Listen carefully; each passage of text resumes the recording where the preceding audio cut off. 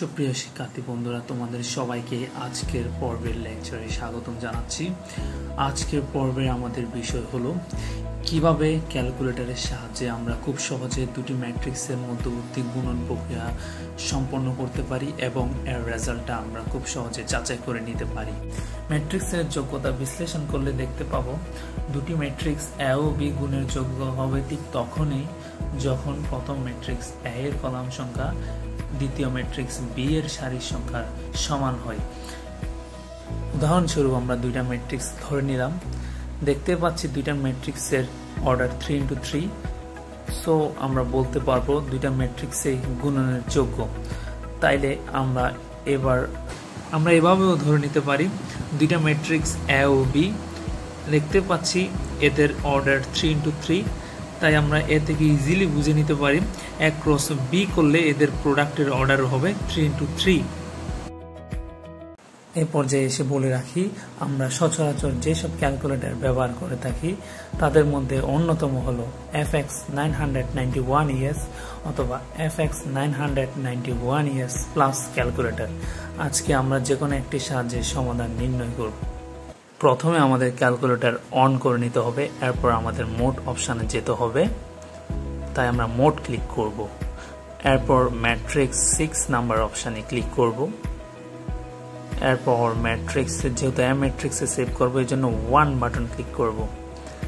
এরপর যেহেতু ম্যাট্রিক্সটির order 3x3, তাই আমরা 1 ক্লিক করব। এরপর আমরা আস্তে আস্তে আমাদের সবগুলো ভ্যালু ইনপুট দিতে থাকবো।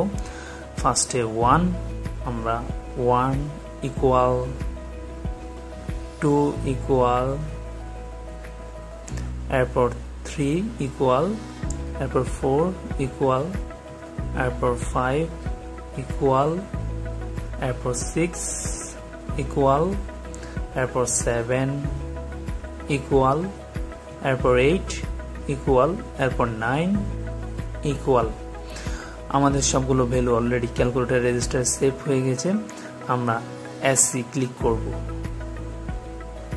এরপর আমাদের সেকেন্ড ম্যাট্রিক্স বি ইনপুট দিতে হবে, এই জন্য শিফট দিয়ে 4 ম্যাট্রিক্স বাটন ক্লিক করব। ম্যাট্রিক্স সেভ করার জন্য ডিম 1 অপশানে ক্লিক করব। এরপর যেহেতু ম্যাট্রিক্স বি ইনপুট দিব এই জন্য 2 ক্লিক করব। এরপর আমাদের ম্যাট্রিক্সের অর্ডার যেহেতু 3x3, এই জন্য আমরা 1 ক্লিক করব।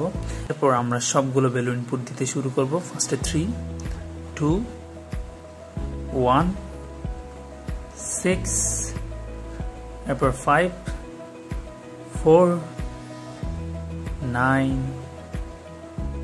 8, 7। আমাদের সবগুলো ভ্যালু ইনপুট দেওয়া শেষ। এরপর আমরা এসি ক্লিক করব। এরপর ম্যাট্রিক্স দুটি গুণ করার জন্য শিফট দিয়ে 4 ম্যাট্রিক্স বাটনে যেতে হবে। এরপর আমাদের ম্যাট একে কল করতে হবে।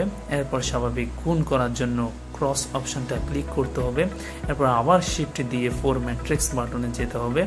এরপর সেকেন্ড ম্যাট্রিক্স ম্যাট বি কে কল করতে হবে।